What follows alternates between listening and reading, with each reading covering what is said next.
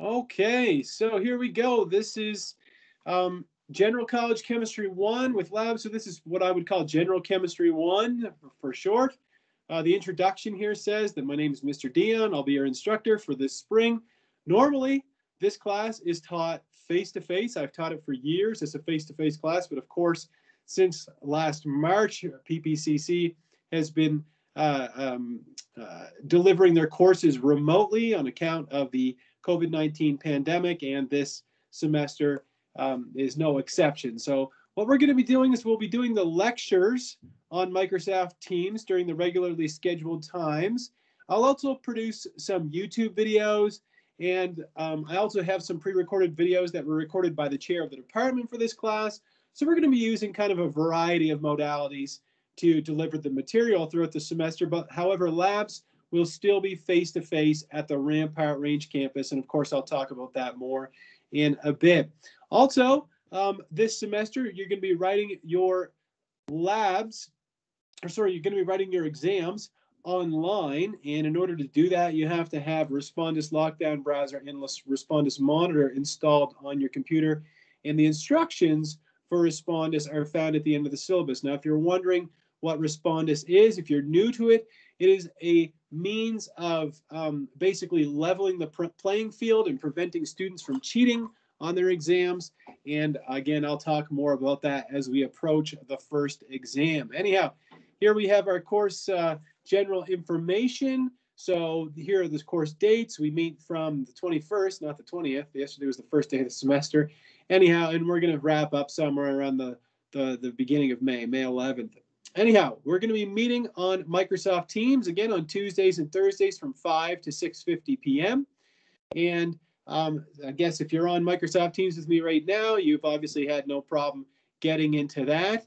Our lab day is Tuesday. Now, the lab is from 7 to 9:45 p.m. And you probably notice there's a little bit of an issue here. And you might be thinking, well, come on, Mr. Dion, if you're lecturing on a Tuesday until 6:50 p.m., how am I supposed to get to the lab, for my lab day, which is 7, I have to be there at 7 p.m. And the answer is on Tuesdays, I'm going to just simply have to end lecture early. So I usually end the lecture around 6 p.m. or sometime thereabouts, which gives everybody ample time to drive over to the Rampart Range campus so that we can meet for the labs. And we're going to meet in lab room W213. It's the chemistry lab in at the Rampart Range campus. Here's my information, my email, and my office hours. Well, I mean, I'm not going to be in an office a whole lot during the pandemic, but you can always reach me by email, and I do my best to respond to my students as soon as possible. So if you send me an email, be patient, but I'll try to get back to you as soon as I can. And if you really want to talk to me about a chemistry problem or something, a question that you have about the course, what we'll do is we'll try to organize a time where we could meet over Microsoft Teams and discuss any issues that you might be having. All right, important dates. The drop date is February 4th, 2021.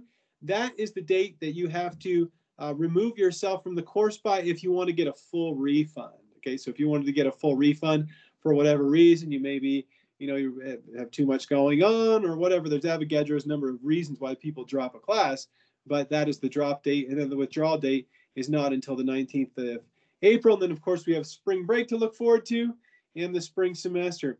What are the course requirements? One of the major requirements for this class is going to be math 121 or equivalent level.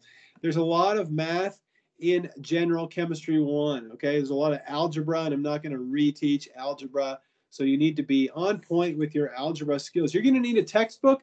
The textbook that we use is the 13th edition of the textbook written by Raymond Chang, is the principal author of that book. It's available. You can probably get it in an ebook format, or you can get it from the bookstore as well. If you're interested in doing both semesters of general chemistry, I just recommend buying the whole textbook. Now, you might be wondering, what about the 12th edition or the 11th edition? Could I buy that and use that? Well, I can tell you that on my desk right now, I have a copy of the 11th edition that I'm using. So there's no reason why you cannot use an older edition of the textbook. You could use the 11th or the 12th if you could get that for a few dollars.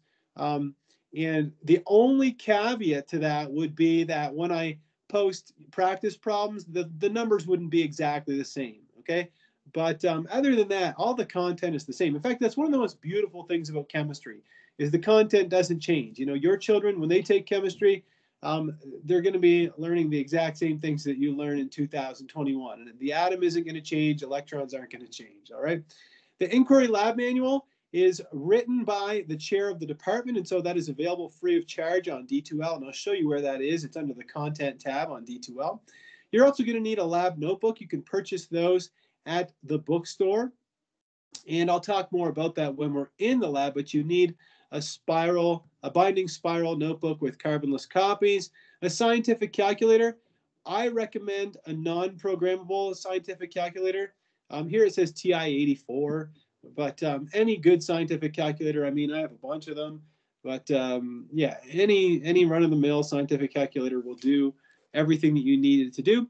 Also, especially during the pandemic, you know, you need to have a reliable internet connection for coming to class and for writing your exams. Now, I would tell a student, you know, if your internet connection is a little dicey at your home and, you know, it cuts in and out sometimes, I would say that's not a big deal for attending class and doing homework and you know, things of that ilk. However, for exams, if you don't trust your internet, then I would recommend writing your exams at the college. And I have a list of computers at the college that you can go to that have Respondus Lockdown Browser and Respondus Monitor already installed on them. Now, the thing about the course structure, how to be successful in exam conduct policy and all that kind of stuff, I'm going to leave you to read that yourself. And of course, lab behavior, we'll talk about that more in the lab. But what I would recommend in this class, you know, if you want to be successful in general chemistry, I've taught general chemistry for a long time, so I think I have a good idea of what it takes to be successful. And I can tell you right now that before coming to every lecture, the best thing you could do is to read the chapter before coming to the class. That's going to help you the most. If you just come to the lecture and listen to me, I mean, I was a student for a long time. It's really difficult to learn something just by hearing a professor, you know, talk and talk and talk and talk and talk. It's better if you read it first so that you have a basic idea of what's going on. And then the instructor or professor can reinforce, you know, your understanding or fill in any blanks that you might have with respect to the material. All right. Another thing that you're going to want to do is you're going to want to do the practice problems. Now, I've gone through our textbook, the 13th edition, and I have hand-picked problems from there, and I've actually worked the solutions to most of them myself and posted those solutions to D2L. Okay, so you don't have to purchase a solutions manual. If you have the textbook, I've posted the solutions for you. That is probably your best, you know, key or best pathway towards success is to practice, practice, practice, and make sure you understand what you're doing. All right. If you have your microphone on, if you could turn it off. Hello? Okay, good. All right. Anyhow, attendance. I'm going to take attendance every day. Another thing about the lab, I mean, again, we'll talk more about the lab when we get there, but students are going to work individually in the lab. So you do not work in pairs in the lab whatsoever. You don't submit your lab with a partner or something. You do all the work in the lab by yourself. Okay, and the reason why is, well, it's always been that way in this class, but of course you can imagine that we split up the labs in order to maintain proper social distancing. Anyhow, most of the exams in this class cover 2 chapters. The final exam will cover the entire Chemistry 111 class. Homework assignments are posted under the Quizzes tab, which might seem kind of funny to you. Like, why do you post homework under something that says Quizzes, Mr. Dion? Well, the reason why is because that's just the label of the tab in D2L, so there's nothing I can do to change that. All right. Also, just about attendance, you know, this is just kind of an FYI. I don't deduct any points for you missing classes. However, in my experience, your performance will decline if you are constantly absent from class. Even in the remote environment, I think it's still best if you show up to the live lecture. It's really helpful. All right, there we go. No late assignments or labs are going to be accepted. No makeup exams. You just have to do the work and get through it like everybody else. Okay. As far as your exams go, you write 5 exams. I will take your best 4 and that will make up 50% of the weight of the course. Labs make up 20%. You have a lab practical, which is kind of like a lab exam. That makes up 5%. You have your homework, which again is under the quizzes tab. That makes up 10%, and the final exam is worth a total of 15% of your grade. Here's the grading scale at PPCC. And here we go. This is one of the most important pages of this syllabus and schedule because this is our lecture schedule. I highly recommend printing this page and the next page, printing them somewhere and putting them, or printing them and putting them somewhere important, like maybe the inside windshield, inside of the windshield of your car, or maybe a bathroom mirror, or some place that you always know what we're doing and when, so that you will not have any questions. What are we doing on February 9th, Mr. Dion? Well, we're going to be looking at mass relationships and chemical reactions, right? You will always be cognizant of what we are going to be doing. And you can see you have your first exam coming up on February 2nd. So something to look forward to already. You also see that you have a safety quiz that's going to be due very soon. And that safety quiz is for the lab. And it's not meant to be a difficult quiz. It's just so that we know that you've looked over the safety rules before coming to the lab. Anyhow, so there's our schedule for the lecture. This is our lab schedule. If you're wondering which group you're in, are you in group A or group B? I haven't completely divided the groups up yet. If you have a preference for what, I should correct that. If you have a strong preference for one over the other, can you please let me know? Otherwise, I normally just divide it by the alphabet. So if you're in the first half of the alphabet or the first half of the alphabet according to the surnames in the class, you're in group A. And if you're in the last half or the second half, then you'll be in group B. So you can see that we actually do a little less labs than usual on account of the pandemic. But let's say, your last name began with the letter A. Well, then for sure you're going to be in group A. And that means that on Tuesday, January 26th, you'd meet me in the lab, and we would go over the first day lab tasks and do a drawer check-in and cover safety rules and things of that ilk. All right, there we go. The lab, again, I'm going to talk to you about the lab in the lab. I'll go over all the requirements for lab guidelines and lab safety with you and lab reports because there's a lot of information.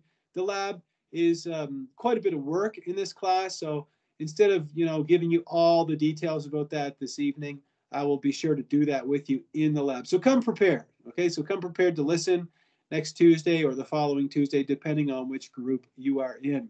All right.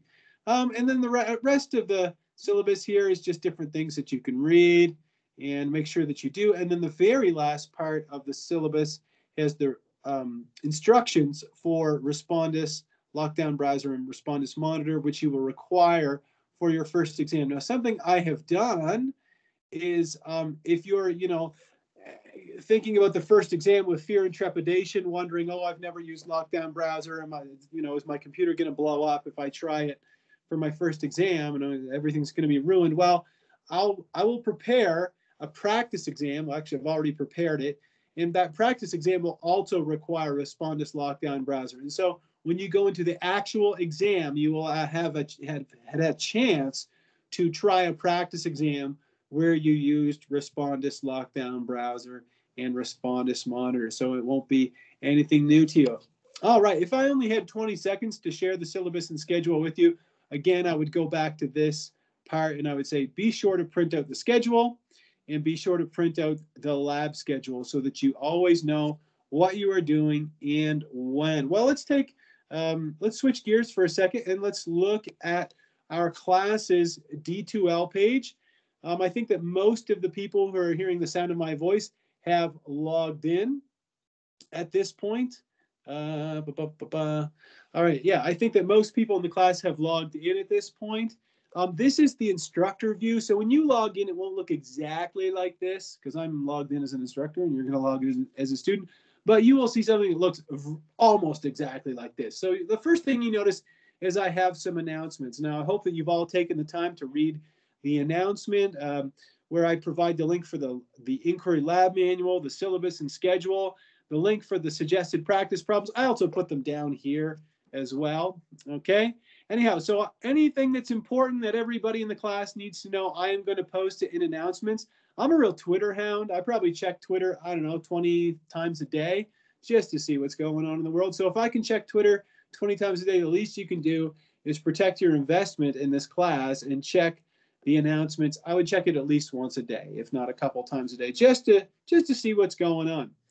If you look at the top icons, you'll see there's a content icon. Underneath the content icon, this is where we have just about everything, okay? If we look at the first sort of module under the table of contents, we've got the syllabus and schedule. I've got a periodic table there. Then if you want to know where to get the lecture slides, they're all in here. Every single chapter is in there.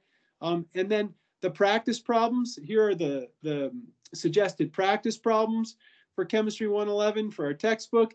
And then if you want the solution, say you start working the practice problems for chapter 1, well, here you go. Here are the solutions to those suggested practice problems. You open it up, and then you can see some of them are typed, and then some of them are done by hand. But anyhow, all the solutions are there. So not just the answers, but the solutions to them.